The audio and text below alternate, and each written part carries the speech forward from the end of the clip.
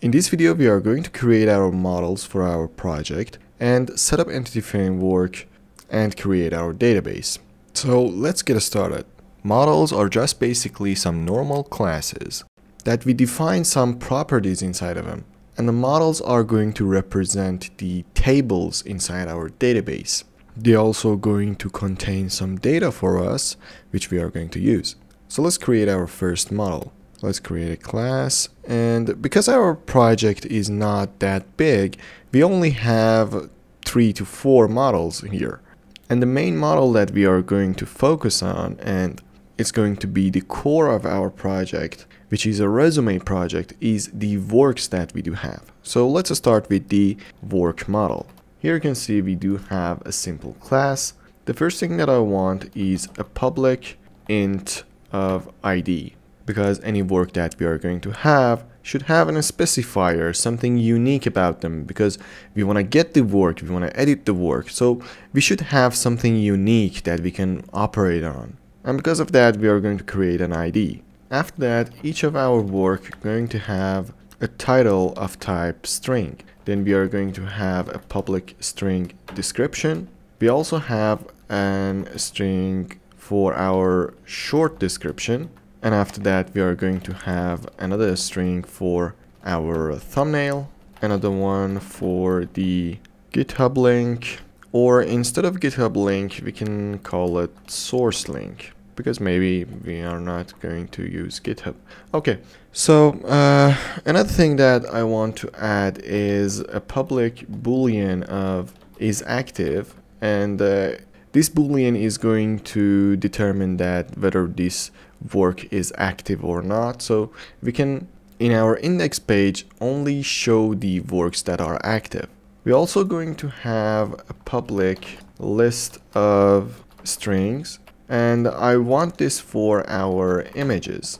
Now in this series, we are going to use Entity Framework for our ORM. An ORM is basically a middleman between us and our database provider. So it can be SQL Server, it can be MySQL, and it will provide us with some commands that we do not need to write SQL, or we do not need to access the database directly. It will configure the database and create our tables for us. Not all the ORMs do that, but Entity Framework will do that for us. So here, we do not need to go inside database and create the database ourselves. Here we define a model, and the Entity Framework will convert the data that we have inside this model and turn it into a table. And we are going to see how it is done after we're done creating all the models. So let's save the file and create our next model. The next model that I'm going to create is our setting model. And our setting model is, as the name suggests, it can be configuration or setting or anything that you like. And it is going to provide us with some data that is for the configuration of our website, as the name suggests. So here I also want a public int ID. Then we have some basic configuration that we're going to put. For example, the public string logo that we have. So we can define the logo of our website. We are going to have a string of name. Then we are going to have a phone number, which is going to be shown inside our header and footer. We also have an email. And I think that's enough for our settings. We do have some other parameters if I run the project that we have to take a look at our website. Here you can see we have some other things. For example, inside our footer, we do have a code, we have a copyright claim, and made with love by anyone that designed it. And I don't think that's necessary for us to change, because this is a tutorial, but if you want to change it, you can do it. So I think that's enough for the setting model. And I want to create another model for our index page. We can put the data for our index page inside our setting as well, but I decided to separate them for simplicity. And let's create our index model. And inside our index model, we are going to have also an ID, which is our primary key for our database. Then we are going to set public string title. We do have a description. Then we have a string of second title, because inside our index page, we have a title and description at the top, and we have a second title and a second description at the bottom. So here I'm just gonna create a second description. And inside our index page, we also have a list of badges. So if I run the project again, here you can see at the bottom we have a list of badges. This can be a list, so any amount of badge that you have, it will be added dynamically, and it can be static as well. So we're gonna say we always gonna have only 3 badge. But to learn the relationship between the badges and our index model, I've decided to separate them and create a relationship between these models so you can see how it works. So we are not going to create the badges right now. We're going to first create a model for our badges. Let's just create a model called badge model, and our badge is going to have an ID, it's going to have a name, and it's going to have an icon. Now we are going to create a relationship between these two models, because each index page can have multiple badges, and each badge is going to be inside one index page. So inside our index model, because we are going to have multiple badges inside our index model, we're going to create an I collection of type badge model, and I'm going to call this badges. The I collection that we have put in here is an interface that is in the same family as list, dictionary, but it is on a higher level. So list does give us more functionality, but for the purpose of creating relationships between our models, we're going to use an I collection. And I've said that any model that we are going to create here is going to be a table inside our database. So basically we are going to say that our index model is going to have a collection of our badge models.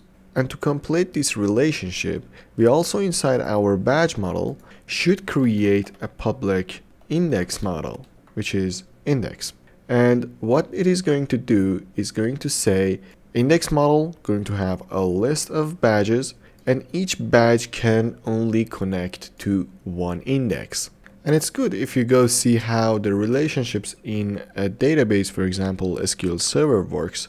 But because Entity Framework will handle all the relationships for us, just knowing that is enough for you to create your projects. So now that we have it here, it is not going to create anything inside our database for this index model. It is a virtual model that Entity Framework can handle the relationship inside our code.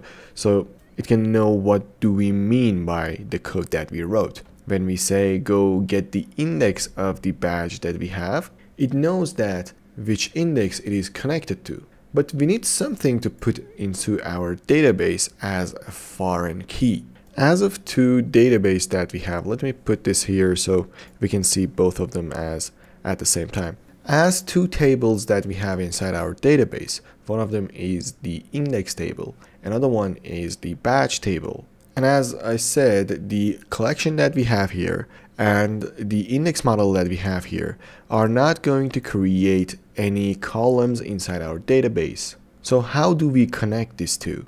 What we can do is to put an ID of our index model inside our badge, because for each index that we have, and in this scenario we only have one index, but just get the meaning of what I'm trying to say. Let's say that we have 5 index models, and each index model is going to have a list of badges.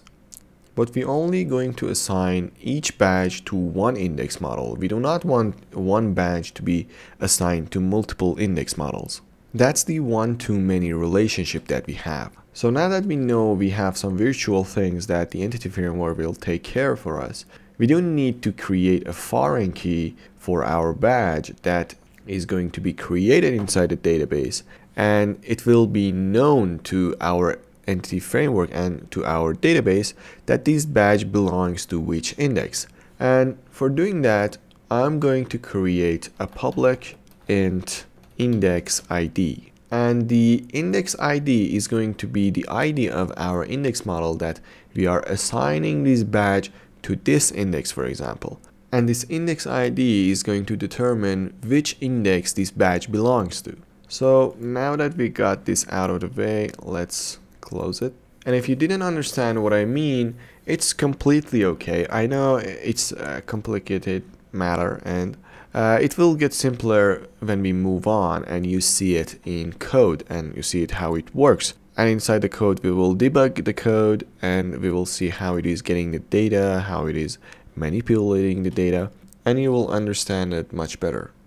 So now that we have our models, it's time to create a DB context and install some NuGet packages for our entity framework. So entity framework is not installed by default on your project. You need to install some additional packages because there are multiple ORMs and the Microsoft does not force you to use entity framework. Here I'm just going to search for entity framework and we are going to install 3 packages. One of them is entity framework core, another one is entity framework SQL server, and entity framework tools.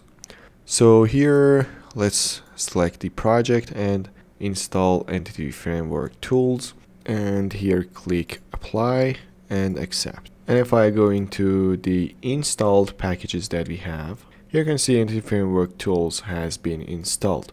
Alright, I will install the other 2 as well, the SQL server and the core. Hit apply, accept, and now the 3 packages that we wanted are installed, as you can see here. The entity framework core that we installed contain a class called DB context. It is the class that gets between us and the database and let us handle the database. Now we want to tell that DB context to add our models and create tables from them. So what we're gonna do, first I want to create a new folder and I want to call it data. Under the data folder, I want to create a new class. Let's call it application DB context. And this application DB context is going to inherit from the DB context that the entity framework core will provide for us. So now our application DB context has all of the things that the DB context class contains, and we're gonna add our own stuff into it. Now the way that we can add our models inside our DB context and say this is our models and I want to create a table for each of these models. We're gonna do that by creating a variable called dbSet. And dbSet inside our DB context will be recognized as a new table. Now I want to give it the index model. Let's reference it and okay. And the name that we are going to give it here will be the name of our table. I want to give it the index. Alright. Now I want to create another dbSet for our setting. Let's call it setting. Create one for our works. Let's call it work. And we have another one for our badges. Alright, and I want to call it badge. Okay, now we have defined our DB sets and each of these will be a table inside our database. But we need to configure our database so it knows which database it is going to connect and which connection string it is going to use. And there is another class provided by the entity framework core called DB context options. And we're gonna set that options inside our constructor. So if I press Ctrl dot, here I can create a constructor, and I do not want my properties to be inside my constructor. Okay, now inside our constructor we are going to get a DB context options, and we need to set the type of our DB context option to the same class that we are going to have, and we will call it options. Now if you didn't understand what happened here, the DB context option is a generic class and it expects us to pass a DB context class. We can here pass the DB context, but the things that we have added to our own DB context will not be affected by the DB context options. And here we do have everything that the DB context has and added our own things. So inside the DB context option, we should pass our own DB context. So the options will be specified for this DB context. And one last thing is that we are going to say base options. And what does this base options means that our DB context that we have inherited from has a DB context option itself. And we want to say anything that we add to this DB context options, pass it to the base class, which is the original DB context. And we are not going to set any values inside our constructor. We can add values inside our constructor and pass it to the base class, but we are going to use it using dependency injection. And anything that we pass to our options inside our application DB context constructor will be passed to our DB context original that the entity framework provides for us. Now that's for our DB context. Let's go into program CS to configure our DB context. Let me remove the comments here, and here before we build our builder, we want to say builder.services.add DB context, and our add DB context needs us to pass a DB context to it, and the DB context that we are going to give it is the application DB context that we created. Okay. And because our application DB context has a DB context options inside its constructor, we're going to open up parentheses, and here we're going to say options are going to be configured in here. Now, what do we want to do with our options? First, I want to say options.use SQL server. That's the first thing that we're going to do. And the use SQL server is going to be added to us with the Entity Framework Core SQL Server package that we installed. Now in here, I need to pass a connection string. If we see for the values that the user SQL Server gets, you can see here it's getting a connection string. Now I can set my connection string directly here, or I can set my connection string inside our app setting JSON. As we talked about in the previous videos, the app setting JSON is a JSON file that we are going to put our configuration and the static data that we are going to get and use. So here I'm going to say connection string, and inside connection string I'm going to put a main connection, and this is going to be our connection string. So I've just copied it from the internet. This is a connection string for our database. What we are going to connect is our local database, which is specified by dot, and our database name is going to be resume project, and I think that's good. Now let's go inside our program.cs. Here we want to set the connection string that we have and read it from the app setting JSON. The way that we can read from app setting JSON is by saying builder.configuration.getConnectionString. And this is provided for us because the connection strings is a set key that the .NET Core recognize.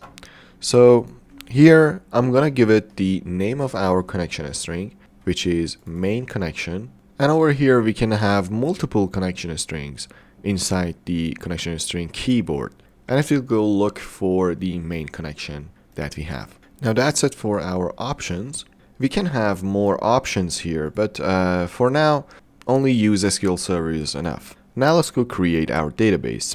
So when you change your models, for example, you want to add something to the model, or for example right now that we have created our DB context and added our DB context here, we have some commands that we can update our database or change our database.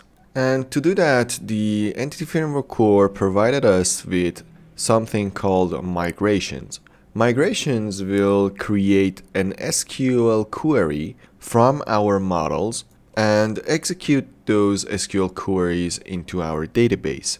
So anytime that we have a change, we're gonna add a migration.